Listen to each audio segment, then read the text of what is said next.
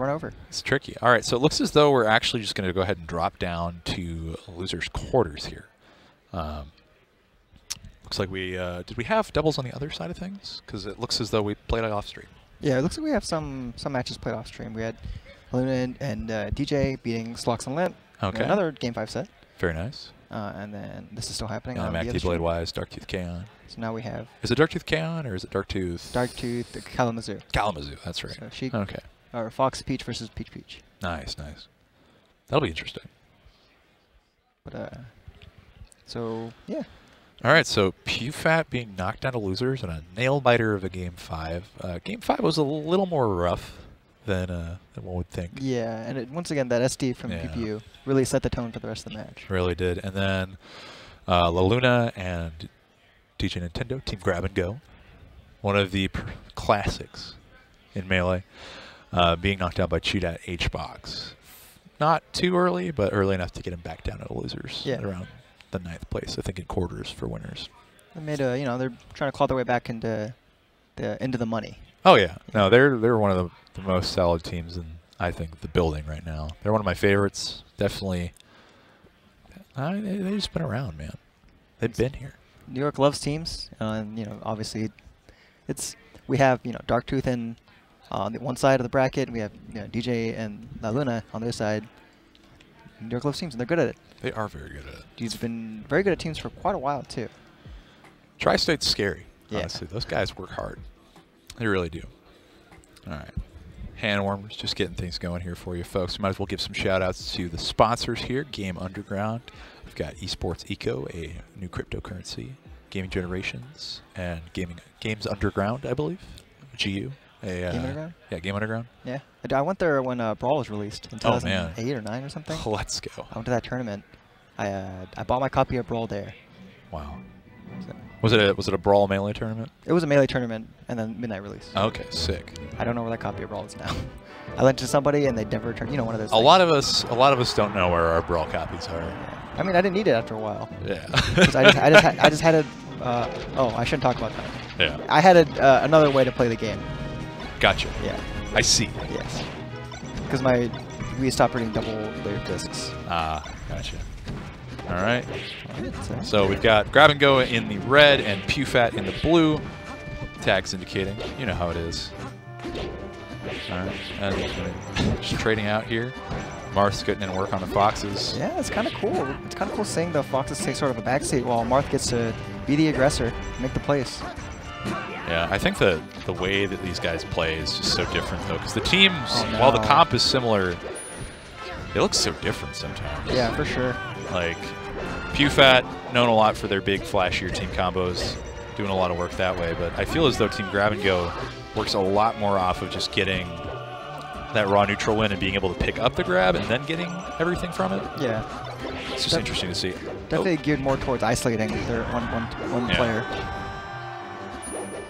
And it's like you always see, that is actually so smart. Because no one wants to grab. Yeah. So you might as well just counter. That made so much sense. It almost worked out. Almost got the... fantastic air dodge there. Sick angle from... Wow. So much going on here. All right, and La Luna finding his way back in. Okay, picks it up there finally. Yeah. Oh! That lets him go. What is going on? What is going on? What are you doing? real curious decision making here. Oh, he made that back? That was... Oh, no! The right side of the stage is cursed today. It is just not looking...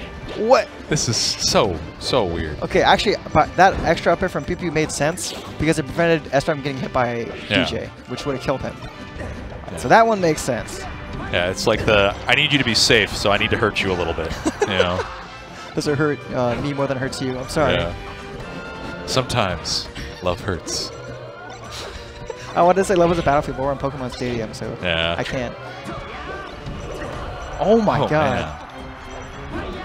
One of those rare cases of catching DJ with bad DI. Usually he's a strong proponent of very, very good DI. He's been using his invincibility so well, too. Like, every time he's come down with invincibility, just about, he's been able to get a kill or, like, really solid positioning off of it. He's hunting every single time. Yeah. Sniffing him out. Using that Volpine. That Volpine nose. The Schnauzer. The schnoz. Uh-oh. Oh, jeez. Oh, and the scoops. All right, yeah, switching over to Fox here, taking the stock. It's just strictly better in the 2v1, but man, is it tough. I was wondering if we'd see the controller switch. I'm not sure if that's legal, actually. Oh, no! Here, give me here. Oh. The grab and go. Yeah. All right. Yeah, just stay in the pit. You get more benefit. Or you just leave sometimes because you want to go for it. Yeah. Nice. Sounds about right. Fat Pew. My favorite doubles team. Huh? Fat Pew. They're standing on the wrong sides of the tags, so I said Fat Pew. But yeah, that was a very solid game for Team CLG. It was pretty chaotic at the beginning, but once they got a couple of early kills with tippers, you know, stray tippers out of the blue, really well spaced by PewPewU. Okay, so now love is a battlefield. Yes. Now we can say it. There we go. Hey, it's now we're in there. All right. Blue team putting up big damage on the board here. Uh-oh. And no. DJ getting caught out, unfortunately. Went for the play. Oh, no. The left side's cursing out, too. Ledges are just... It's over. There's no more ledges. We're rivals of Aether now. Oh. Right. Ledge dashing. Oh, no. Oh, my God. I remember there was a brief period in French Melee history. There's another example of the shield zone on the dare blocking the spike from happening. Oh. You're saying in French Melee history? Yeah, Battlefield was banned because ledges were wonky. See, this is why I like the French. No. I think the Battlefield's a fine stage. It's just, the ledges are just a mess. Sometimes. Sometimes. Right? We know why they're wonky now, at least. Oh, my God. Oh, my God. Yeah, saying so safe. I love how he just waited it out. Because, I mean, if your opponent, you know, is out there seeking you out, and you're able to just stay right outside of their range for that, like, big dividends, big payoffs. And he bought enough time for the Moon to come help, or the Luna to come help. The artist formerly known as the Moon. Oh, odd short in there from SFAT. Sometimes happens, you're just kind of mashing, you know? Yeah, you're just like, I gotta get out of here. All right. They're still looking good, though. I mean, they've got this little snap to ledge. It's definitely been a very dynamic doubles match or set so far. Like, it's a lot of SDs. There's not a lot of you know, one person waiting, doing a lot. There's lots of 2v1s, but also, you know, them tag teaming in and out really quickly. Oh wow! Ooh. Great pickups here. It's just hard sometimes, you know. You're wanting to go in so often, and it's so scary. Great target switcher by DJ. Oh, down air to back here. What? Up air, not quite. That was rough DI on that air. He was down and out. All right, Clank City. Yep. Oh. Oh my goodness, trading off the ledge so quickly and able to find safety here for La Luna. Oh my God. What? Barely makes it away. Rolls into the ledge, and he still makes it back. SFAT not ready for the scrubbiest, scariest roll of all. Rolling into your opponent. Oh my goodness. You gotta react, right? Yeah. It's tough. Okay. All right, they managed to finish off that stock, but Luna gonna have a hard time getting back here as an invincible Fox comes down. DJ all on his lonesome. Oh baby. Yep. So hoping to see one of those patented PewFat combos, but this is alright too. Oh my goodness. So much coverage. It didn't matter they missed. No. Yeah. He was just there. Yeah. I mean, if you have two characters on the ground and available and ready, you can cover, you know, 2 of 3 or so. There was and the rest is just reaction. Yeah. Yeah. Oh, unlike the roll into your opponent, you can cover the other stuff on reaction pretty easily. Yeah. Yeah. It's scary. being in 2v1s and being in hard knockdown is just like, all right. So behind door number 1, I see Marth forward smash. Behind door number 2, I see Fox grab. These are my only doors. Good. Good.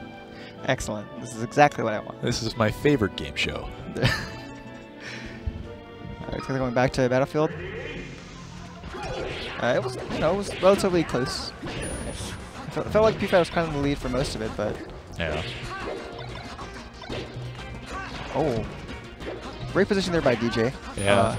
Oh, nice little Plepner there, rising up. One of the things that's really important about doubles is understanding sometimes you got to be there to follow up after the first hit, so they don't get anything else. Exactly. Like if you can stop it before it happens, and oh my goodness. Oh, the counter! That was sick. Yeah, that actually got him so much space back. All right, zooming out, going high. Oh, okay, not quite the tipper there. DJ's use of Shine Stall is actually so good. Like, he is so willing to just hang out. Oh. And that upward air dodge by the ledge has been, you know, saving him so many situations where he should have gotten gimped. Yeah. But they finally caught on. I think the difference there that time was that he was using it. Oh, okay. Oh, no. Immediate F tilt there to just cover jump. I think the difference was that he had his partner there a lot of the time to be able to save him. Right. And, like, be able to cover space and kind of make it like a, oh, it's not very likely that they'll be able to get me out of this. But he was all on his lonesome that time. That was a very terrifying position for both Foxes. They're just in between two Mars faring on either side. Yeah. Not as scary as the Peach double down smash. No, not nearly. Oh. Okay. All right. The get up from Fox, pushing the other Fox off stage. Okay. All right. Balloon. Oh. Not quite able to make it back. Man, they're trying to do so much work here. Yeah, that was a rough one because it's like if I go so high, he's just gonna be able to react. If I try to snap the ledge, he's already there. Right. You know, I got to go for this safer mid option if I can. Oh my Woo! God! So clean. Very well played by DJ there. Yeah. I played both on the recovery. Okay. Just runs in and up smashes. Low percent. Sure thing. Sometimes you gotta force the issue. Yeah, you're like, hey, listen here. Up smash. Oof. Yeah. That's the conversation ender. That's definitely the. Oh. Okay. Oh. Woo! Dang. Oh man. And down air. All right. Yeah, he's living. He's living. That was still nice. Leluna trying his best to make the plays that he needs to. His movement's good. I mean, he's not getting caught up in too much here, but it's just, you know, it's a war of attrition at this point. There's only so much you can do with a low percent Fox on deck when almost. Sorry, you were saying. That was really cute. That was the conversation. Yeah. It just happened to be the awkward, I'm going to just kick you forward portion of a up smash. There's also at the end there you saw PewPewU get weak F smash on SFAT to send him out off stage. Yeah. To get the swag ender. Oh my goodness. That's pretty good. Crazy stuff. So that's that ends DJ and Leluna's run. Yep, 5th place. Pretty solid stuff. All right, so that means that they're going into losers semis, I believe.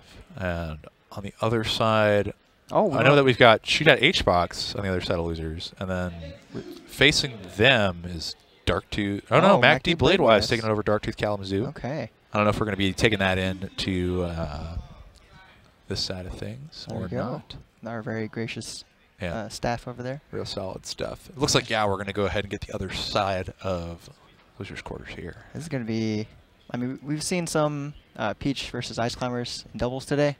Just a little, some. It's pretty nasty. We'll see. Yeah, that was